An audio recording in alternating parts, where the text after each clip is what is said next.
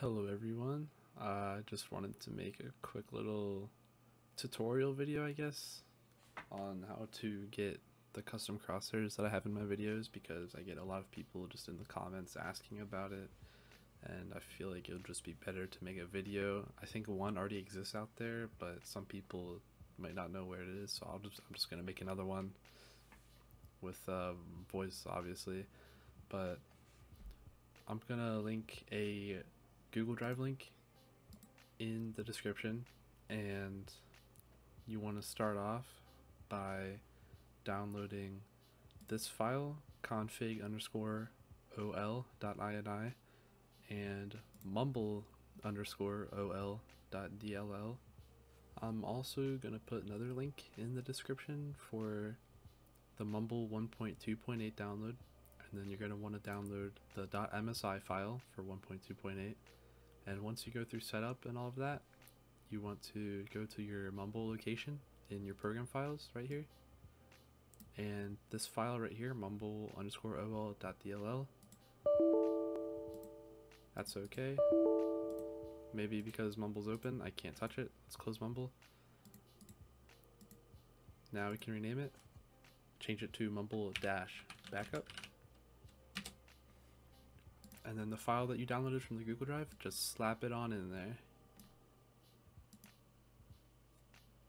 Next, you want to go to your L4D2 directory where the application exe actually is, and with the config ini file, you just want to slap it on in there.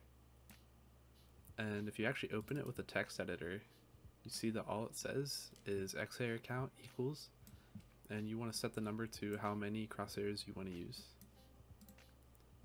and download whatever crosshairs you want from the drive and rename them such as this in ascending order. So I have xhair1 and xhair2 for example here, and you just want to slap those bad boys on in there.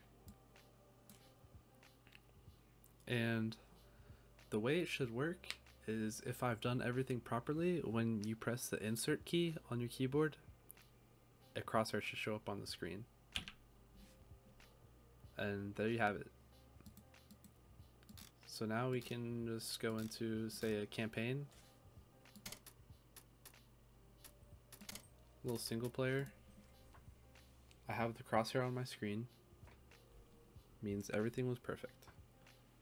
As you can see, I still have the other crosshair, and if you don't know how to make the actual in-game crosshair transparent without actually getting rid of the infected crosshair, it's just cl_crosshair_alpha 0, and now you have the crosshair that you want, and it should be good to go.